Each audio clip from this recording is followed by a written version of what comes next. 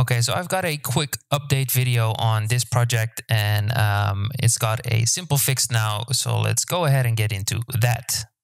So I've opened up an old project file from one of my previous videos, which no longer works in version 2.93 of Blender. But luckily someone has shown me a good solution. It was provided me by this person. Please go ahead and follow their profile on Instagram.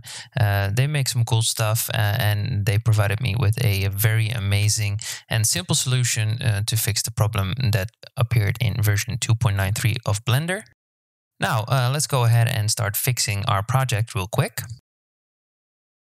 All right, so we are going to start off, first of all, by disabling the geometry nodes on our geosphere. So let's go ahead and select it and disable it in the modifier stack there, so we can actually work with the original sphere there. And now let's add in a new object, specifically a UV sphere. And I'm going to go ahead and scale this down a bit. Doesn't really matter to what size just yet. And now I'm going to select the empty up there and copy the X location and copy it over to the sphere. And I'm going to copy it over to the X, Y, and Z location. And that's done. And now let's scale this back up so it just about touches the geosphere there. So this is fine. Now let's go ahead next and duplicate the sphere again and select all three values by click and dragging over them and just type a minus in front of it so it goes to the opposite side there. Nice, super simple. Now let's delete the original empties and let's select one of the spheres and the main empty in the middle and parent them. Now do make sure to test this out so you parented them correctly so the sphere starts moving with the empty. And now let's select both of them and move them into their own collection. I'm going to call this one empty sphere 1. Now I want to duplicate the empty there in the middle and move it outside of that collection there.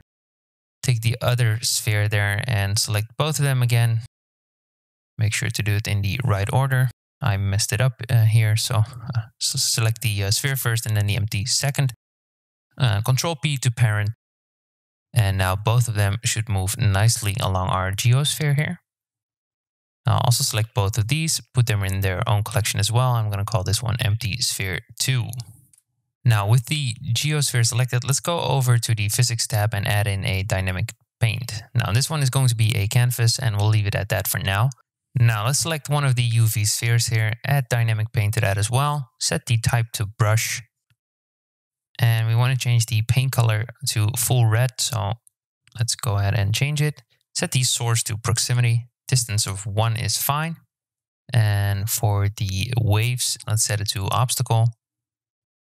And that's it. Now let's copy this to the other one. So add dynamic paint, change the color to full red.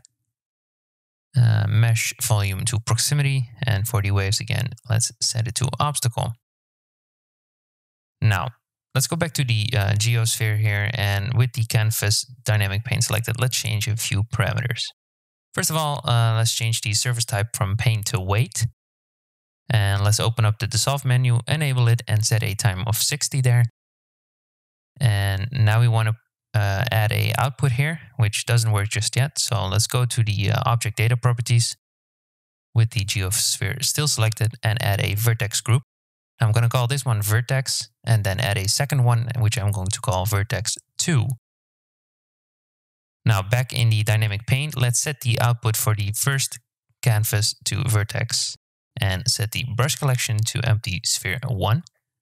Add in another canvas, set it to weight again, empty sphere 2 for the brush collection, dissolve set to 60, and the output set to vertex 2.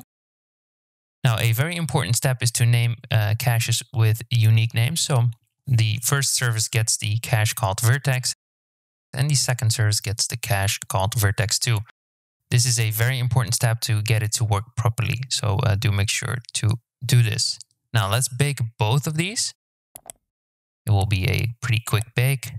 So vertex 1 is baked and now vertex 2 is baked. And now if we go to weight paint, we can actually see the spheres have affected the geosphere there. and are generating a weight paint map, which we can now use for the geometry node stuff. So let's go ahead and fix that. But before we do that, let's hide the UV sphere. So in the outliner there, I'm just going to click both the render and viewport icon so they are gone. And now we can head on over to the geometry nodes tab again. Make sure to move the dynamic paint in the modifier stack above the geometry nodes, and let's re-enable the geometry node modifier. Now let's select it in the modifier stack so we can actually use it. And very simple, we can now delete all of these nodes except for the color ramp and the point instance and distribute. Plug these into each other again, like so. And we can actually just delete the bottom 3 as well. Now let's set the density to 150 and the density attribute we can set to vertex. Now let's change the black and white value and set the black value to 0.45 and the white value all the way to 1.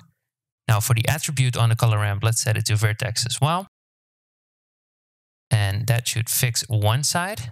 And now let's just go ahead and duplicate all 3 of these nodes and make sure to plug them into the joint geometry and the output. Make sure to change the collection to the other one, like so. And for the density and attribute, let's change it to vertex 2. Cool. Okay, so now we have something similar again, although the scale is still kind of messed up. However, it still looks pretty cool. So to fix the scale, we're not going to do that in geometry nodes, but very simply, we are just going to select all of the cubes there on the right side, scale them down, and then hit Control A. And that should effectively fix it. To decide on a scale which works for you, you can go larger, you can go smaller. It's all up to personal taste, I guess. But I'm going to go for something pretty small, maybe slightly bigger, like so. Yeah, I kind of like this. All right, so this is all we need to do. Super simple fix, super quick, using dynamic paint and some basic geometry node stuff. I guess it's way easier in 2.9.3, although you have to use a different method to get the same result. And that's all we need to do to get our project fixed again. Don't forget to like and subscribe if you enjoyed this video. And please also don't forget to visit the Instagram page and give his stuff a like. See you in the next one.